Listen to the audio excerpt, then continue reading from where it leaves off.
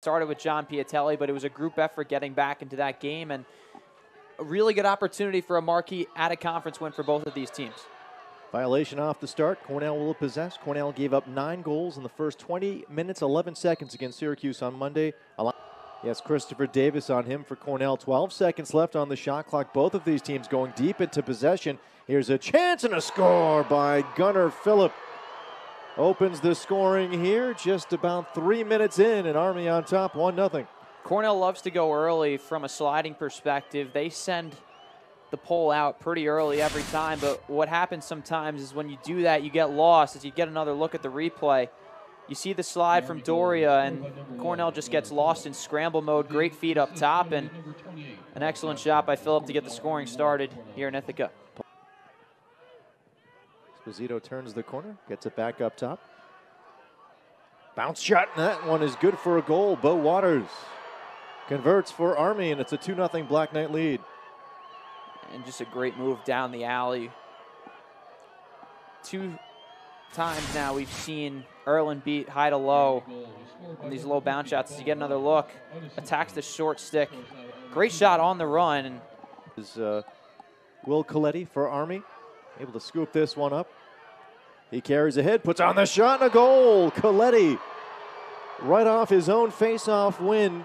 Better than 50% on the season, maybe more impressively better, or just at 70% the last 2 games as he heats up. You saw right there the kind of opportunities it can create for Army. And in situations like this, when you have a fast break from a face-off guy, normally you want to force it. Midfielders. Holmes has it. Behind the cage, Holmes. 14 seconds left on possession. Holmes trying to dodge free in front. Wertheim grabs it, shoots, and that one is stopped. Terrific save, and now Army in transition. So Schupler, big stop early, didn't have the outlet. Kelleher has it. Back to Long, 6 seconds. Long may have to take it himself. He does put on the shot. That one looks like it's in the. Johnson turns, fires, bounces it past Erlin, and Army on top, 4-0. I think we will have a timeout here for Cornell, and so we'll step aside as well. Army off to a fast start, 4-0 Black Knights. This is college lacrosse on ESPN. Under 10 to go on the shot clock. Here's Nick Turn. Winding and firing and scoring for Army is Danny Kilbasa. Bounce shot makes it 5-0 Black Knights. It's a shot from way outside, but you can't execute a bounce shot better than that. High bounces are so tough for goaltenders to stop because instinctively you're going down. As you get another look at this one, you see Erlin start down and then ends up in the roof of the net, Jason, and the goaltending they're getting is unbelievable. When you have a big lead like that, it feels even bigger when you're dominating in those areas. Phillip goes to his left, now pulls it back and hands off to Abshire. Here's Nick Turn. Nick Turn on net, dropping and scoring, drew the flag as well. Army now on top, 6-0. Nick Turn becomes Army's 6th different goal scorer this afternoon. And this is just a terrific goal. Look at him attack straight into the chest of the defender, get inside, and then goal was scored by number 20. Kielbasa leaves it, picked up. Bjork works it up top. 20 seconds left on possession. Bo Waters spinning around, puts on the shot, top corner, it's in. 7-0 Army over the 4th-ranked Cornell Big Red here early in the second. Just another great move. Down the alley on the right side. We saw him go high to low the first time. And this time you see him on the short stick, getting a little bit of space and then just burying one stick side high over Erlin. And Army doing a great job keeping Cornell to the outside and winning their one-on-one matchups. Kurz turns and fires on the tough angle, gets that one into the cage, past Wyatt Schupler, and Cornell finally on the board here in the second. It is 7-1. And a much-needed goal to stop the bleeding from Cornell's young star, Kurz. Great job to attack from X, and you see it, Kirst looking at the sideline, hoping this will get Cornell going, but you get another look at this one late in the shot clock. Kirst is a lefty, but he attacks to his right side, and from essentially no angle, somehow gets this come away with it. They're pressed against the sideline. That's a ball Cornell's got to come away with, or just force the ball out of bounds for that regard. But Army's just been the tougher team thus far. Turning the corner, Johnson able to get that shot low past Nust, and the Army offense continues to build on this lead, now 8-1. So Cornell gets a big stop. They have a chance to clear. They throw the ball away. They have a chance on the ride to get the ball back. They don't, and then Army takes advantage. And this is just a strong move by Johnson. Does a great job. Turnover certainly will stunt any attempt of repeating that here this afternoon, although this one comes loose and rolling to the Cornell. Do much, scored some big goals, including the overtime winner against Syracuse. Man up chance and a goal for Coyle. So Cornell takes advantage. Coyle's 17th of the season, now an 8-2 game. And so with that, we will step aside. Army still up big. Cornell, the latest tally coming up right here. This is College Lacrosse on ESPN+. The Wings to get involved there. Unfortunately, it was a tough hop for him. But that's a better job by Petrakis. Martin again this time. Finds the back of the net. And Army back up by 7. It's 9-2. And that's just one you need your goaltender to save. It's a shot from well outside, 15 yards, stick side low. As you get another look, just steps into this one. And when you're going to play zone, you're going to allow those type of shots. Perimming. But Cornell can't keep control. Bacafola had it for a moment, but knocked off of his stick. Still possession up for grabs. Pass intercepted. The behind-the-back pass taken by Bardwell. Piatelli with it, so Cornell can settle offensively now. Kelleher comes on as Bardwell goes off.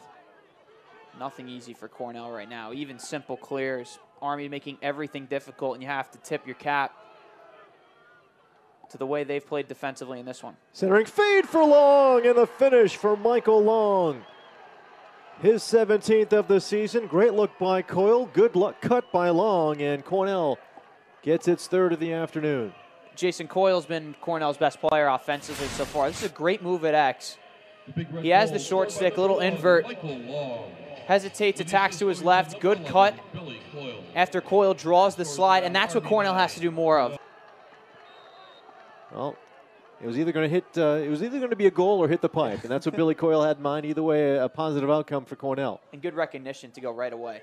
Here's Kirst with some room. The shot and a goal. He had a clear look at Schupler. Gets it by the goaltender to get Cornell the first goal of this second half. It's now 9-4.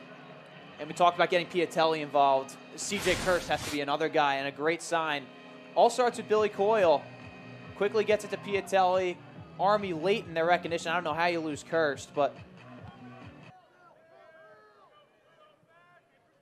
Abshire hands this one off. Up top to Morin. Out to the right side for Reese Burek. Burek has Bardwell on him. Now Jacob slides. Morin hands off. Abshire. Little dodge and a nifty shot up top to get it back for Army. That's a great move by Abshire. Face dodge on maybe the best defender in the country in Gavin Adler. So we'll get another look in a second, but I mean, this is beautiful. Army does a nice job working it around, forcing the rotation, great face dodge, and then going up high. Waiting to shoot before he had full possession. Wertheim. Still time, 22 seconds left to shoot. Kelleher with it. Long steps out. Drops this one back, looking for Coyle. Does the same for Kirst, who winds and fires. Bounces it wide. 10 seconds left on possession. Now 9 seconds with Long looking for a chance to make a play. Steps in front for Coyle, who finishes with 3 seconds left on the shot clock. Coyle, who you deemed to be Cornell's best offensive player in the first half, able to make his mark here in the second. It's now 10-5. This is a great handle, Jason, and we saw the opposite happen in the first half. We saw Coyle go from Max, draw the slide, and then find Long. This time it's Long beating his man. You see the slide from 27. You see Gavin Adler talking to the rest of his defense, particularly Bozzi, saying he's the one that's got to rotate over because Adler's got to keep an eye on Nick Turn. Yeah, Adler has certainly statistically kept Nick Turn down, but there's a feed in front, as I say it. Sposito with the finish. And for Sposito, the Ithaca native, that is his first goal of the season. The junior midfielder makes it an 11-5 game. We talked about Nick Turn. Adler's the guy who's covering Nick Turn. So much about communication, and there just isn't a whole lot of it here from Cornell. It is Nick Turn stepping out in front. And we don't see Adler on him. It's Jacobs closest to him, as winding and firing and getting the goal is Bobby Abshire. 12-5 Army with the lead. Talked about what this kid could do as a shooter before. We saw him with the right on the face dodge in tight. This time coming from up top. Shifty split dodge to his left. And I think this is one your goaltender's got to have. This is to him. Now here's Johnson. Jacob stays with him. Kilbasa over to Sposito, looking for his second of the game, second of the season. He gets it and gives Army a 13-5 lead. And with that, we will step aside. Army on a bit of a run here in the third, extending its lead to 8. This is college lacrosse on ESPN+. Field heave ends up working out for Army as Burek made a nice catch behind the net and controlled it with Dory on him. Sposito hat-trick bid and a score! Sposito, the Ithaca, New York native, without a goal this season, entering the afternoon, picks up his third of the day, and Army now on top, 14-5. Army goal scored by number 7, Ryan Sposito, unassisted. And this is just too easy. Army 14, Cornell 5. Sposito with speed. Help This is off to Gunnar Phillip, 25 seconds left to shoot. Phillip turns the corner, bounces this low. Nust looks at the side of the cage, and it's in. Wasn't quite sure where it was, but Army with the goal, and now a 15-5 lead. So here in the second half, Jackson, Army not just maintaining, but extending its edge. And you look at the play there. Adler. Second line midfield is on. Alex Holmes with speed.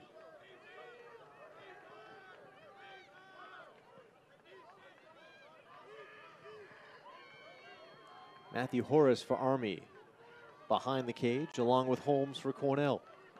He's doing a great job defensively. But he falls, and Holmes able to turn the corner and get Cornell back on the board. It's now 15-6. Good case of the broadcaster jinx there. Jason, he did a great job pressing out on him for a long time, but finally Holmes is patient and gets him to trip over the cage. You get another look. His left foot just slips on the metal on the bottom. And Licciardi looks behind him, sees he has room. That's about the 5th time today Kelleher's caught the ball out of the box or from midfield and just gone out ahead of steam, and Pryor's been up to the challenge. Kirst, tough angle, and he gets it up top. We have seen C.J. Kirst score some tough angle chances, and for Kirst, he's certainly been in the mix for Cornell in this contest. Picks up a hat trick now to go along with an assist, and C.J. Kirst cuts this lead to 8. The great goaltenders move with their bodies so well. Here's Paul Johnson, big first half for Army, hands it off, and the shot and a goal, the finish by Reese Burek. And Army back up 9, it's 16-7. You get a look at the celebration too. Not quite sure what that is. I'm sure there's a reason and a method to it. Always a method to the madness. You get another look at the goal, you just can't leave shooters and question, because you thought it really wasn't a question coming into this one. Now it certainly is, and whether that's deserved or not, I'm not really sure, but Well, Connor Busick telling us before the game that Chase is their guy, and he's played like an All-American all year. Of course, as we have another goal here by Army. This time it is Nick Turn with his second of the afternoon. Chase Erlin has, again, a tough game on Monday, but this Cornell coaching staff confident to come right back with him. And with Nust having a similar game this afternoon as Erlin had before getting pulled as Nick Turn. To the tournament, you don't know what that rude awakening feels like until it's too late. Piatelli gets on the board for Cornell. It was just a matter of time. Nice spin, nice shot, and it's now 17-8. Career goal number 122, one behind John Levine for 7th place all time here at Cornell. And this is the John Piatelli we know. Nice job spinning to his right hand. Such a good shooter, and something Cornell's got to figure out down the stretch.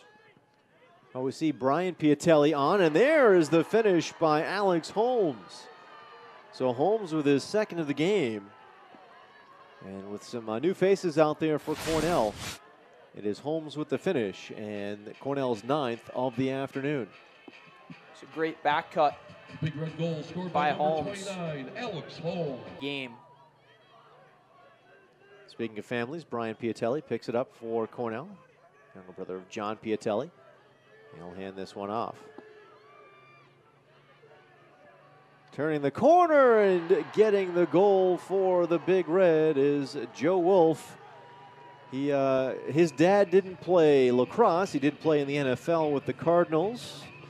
And his uncle played football at Penn State. So an athletic family, but not a lacrosse family per se. Joe Wolf trying to change that is the midfielder. Picks up his first goal of the season Cornell's way, and the Big Red will look to regroup. Final 2 regular season games in Ivy League play, as it is official now, the final. Army 17, Cornell 10, and for Army, if Army ends up in the NCAA tournament without a Patriot League title, I think you can point to this game as the game that got them in. Certainly, and we talked about they dominated from start to finish. I mean, they won the first quarter